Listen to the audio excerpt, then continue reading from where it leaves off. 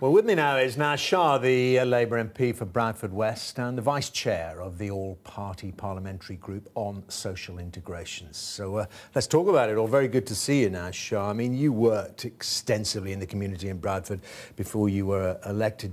Do you recognise the Bradford that Louise Casey describes? Absolutely. There's lots in Louise Casey's report which I very much welcome.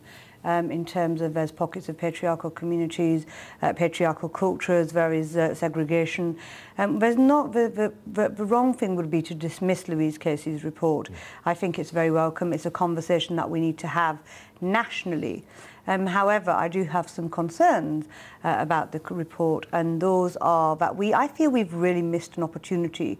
And when we're talking about integration, what we've missed here is a report when we've had, and Louise rightfully touches on the issues around white working class people not having the same opportunities to get to university, etc.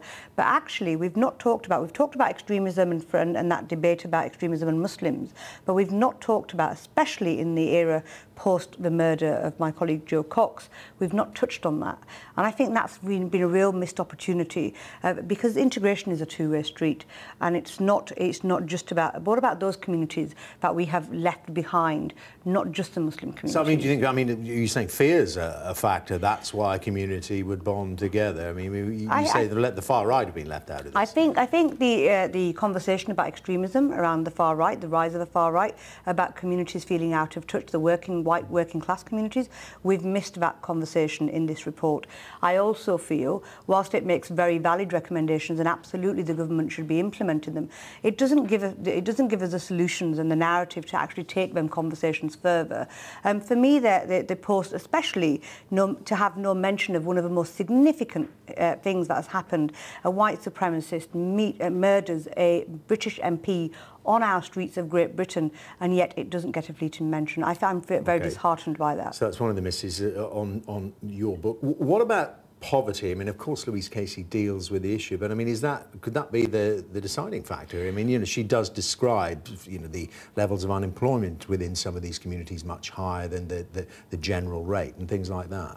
I think, if you look at the Twitter handles today on this report, if you look at what people are saying out there, the op-eds that have been put out there, there is a huge correlation, and Louise rightfully points it out in her report, in terms of poverty. So 25% of the Muslim community live in 10% of those most deprived wards, and poverty and integration go hand in hand. So the issue of integration doesn't affect the middle classes. It doesn't affect. So the class issue hasn't been talked about. And when we go back to it, ultimately, is this a real deflection of government austerity policies? Because where does the austerity fall? It falls on those that need more support, that need interventions, that need that infrastructure support. And Bradford West, where I come from, my constituency, fourth most deprived constituency in the whole UK. Those statistics, and if you look at integration, education attainments, when we invited Louise to Bradford, and I spent the whole day introducing her to, the Bradford Literature Festival. I took her to the mosque, the madrasa, al-Markaz. We had a really engaging discussion, and it started from the premise of education.